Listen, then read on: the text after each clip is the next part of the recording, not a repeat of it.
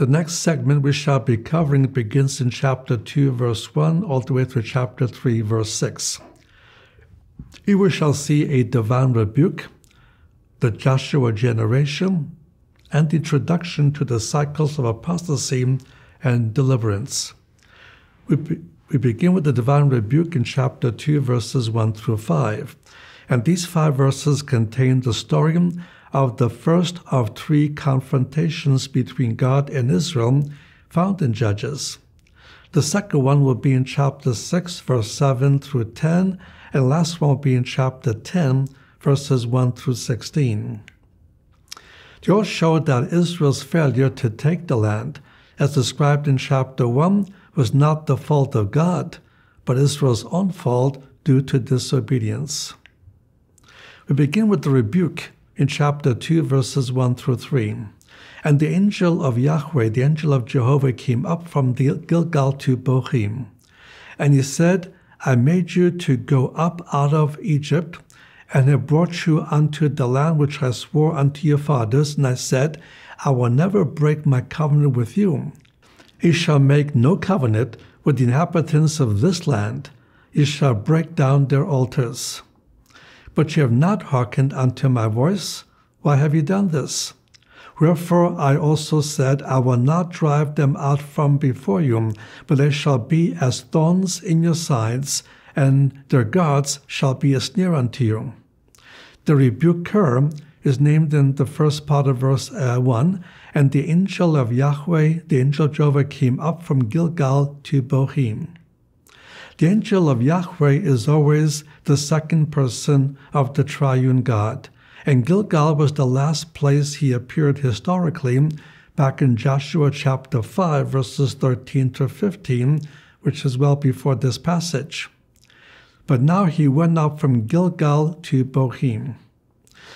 This was not merely a geographical migration, but also a spiritual one.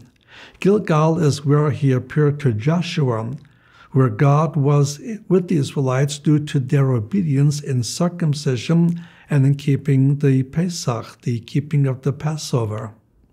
Bochim is not an actual place name, but a commemorative name based upon a specific event. It may even be a pseudonym for Bethel, since that is where the tribes of Israel were going to inquire of the Lord in Judges chapter 4, verse 5. It was also the place of the oak of weeping in Genesis chapter 35, verse 4, and what the term Bochim means is weeping.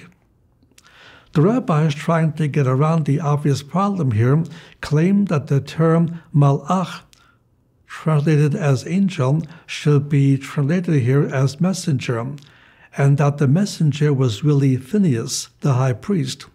However, that is not what the text means literally. The words of the rebuke itself is now found in the second part of verse 1 through verse 3. The second part of verse 1 deals with what God did for Israel, which included 3 things. First, I made you to go up out of Egypt. Second, and I brought you unto the land which I swore unto your fathers. Third, and I said, I will never break my covenant with you. This is possibly a reference to the land promise in the Abrahamic covenant, but could also be a reference to the Mosaic covenant, which stated that the enjoyment of the land was conditioned on obedience. So ownership of the land is unconditional, but the enjoying the land is conditional on their obedience. And the angel of Yahweh, the angel of Jehovah, is clearly speaking as if he were God. And why? Because he was God. In the first part of verse 2, in light of what God had just said, Israel had 2 obligations. First, to make no covenant with the inhabitants of this land. Second, to break down their altars. But as the second part of verse 2 shows, Israel failed in these obligations. Hence the accusation is, but ye have not hearkened unto my voice, which is followed by the question, why have ye done this?